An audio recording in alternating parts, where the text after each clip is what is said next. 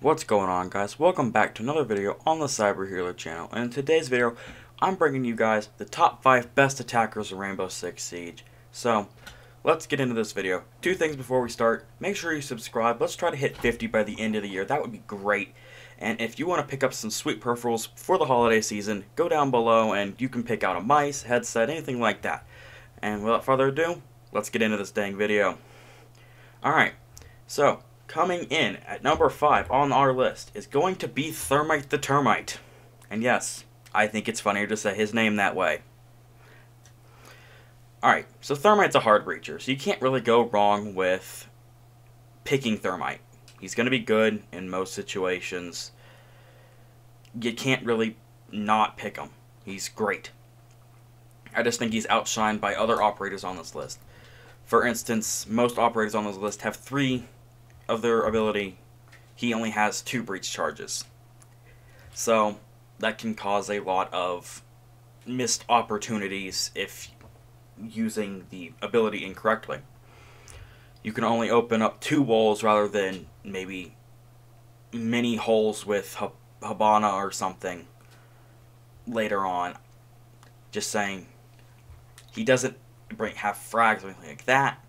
So he is getting put at number 5 on this list. Not to say that he doesn't really have anything bad, he's just not better than the other operators on here.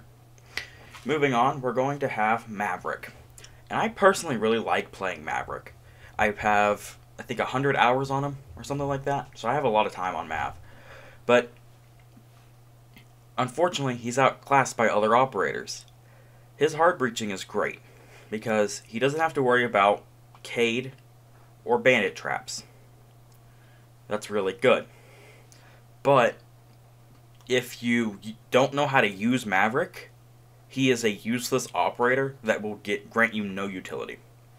And the only reason you really bring a Maverick is, in the long run of it, only to open up walls if they have bandit or Cade.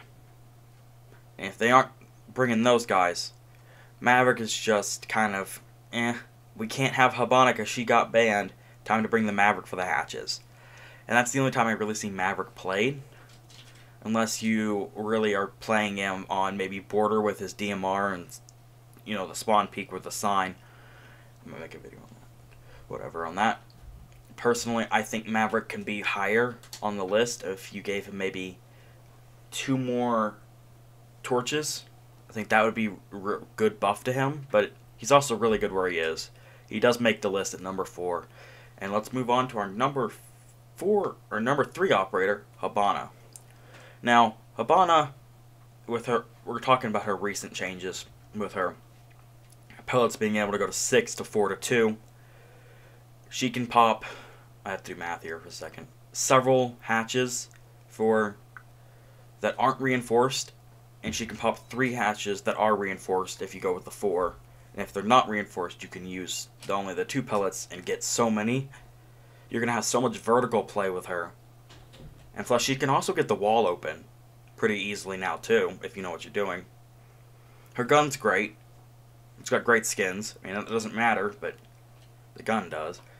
She can really do a lot of damage and help the team. There's no reason you shouldn't be bringing a Hibana, along with maybe Maverick or something like that to help her out. And I'd really to say that you're probably going to win most of your games if you pick her. That's all. And next up, we're going to have Thatcher on this list. I mean, come on, it's Thatcher. Do I need to really say anything? EMP grenades that disable Bandit, Cade, and any other electronics.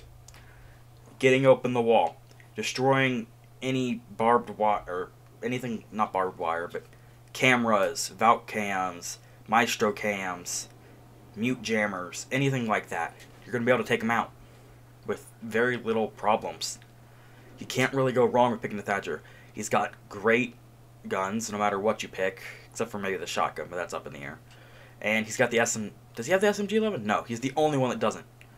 Hashtag give Thatcher the SMG-11. I'm starting it now. Type it in the comments. So, he doesn't have the SMG-11, but honestly, he doesn't really need it. He's got so much going for him.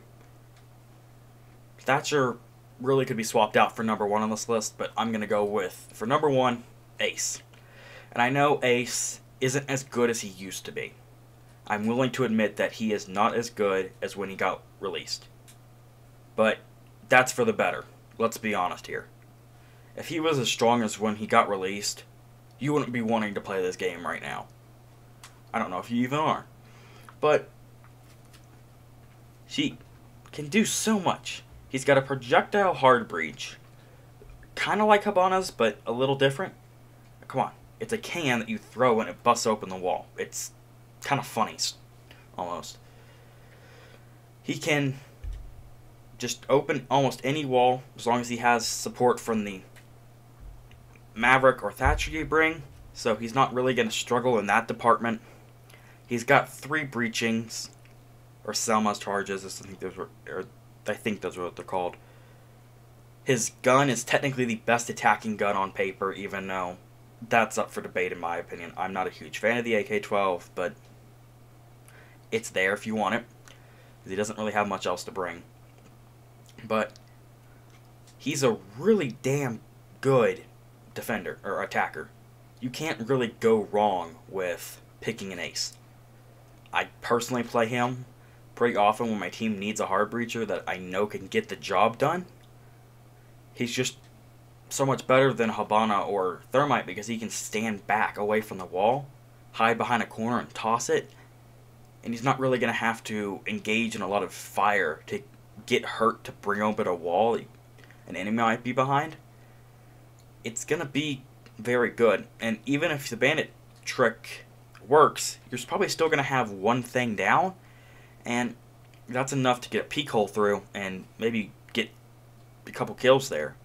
And with that, guys, that's my list today. Let me know if you agreed or disagreed with my list down in the comments below, and make sure you subscribe to keep hearing these videos and my helpful tips on how to improve with Siege. And until next time, peace.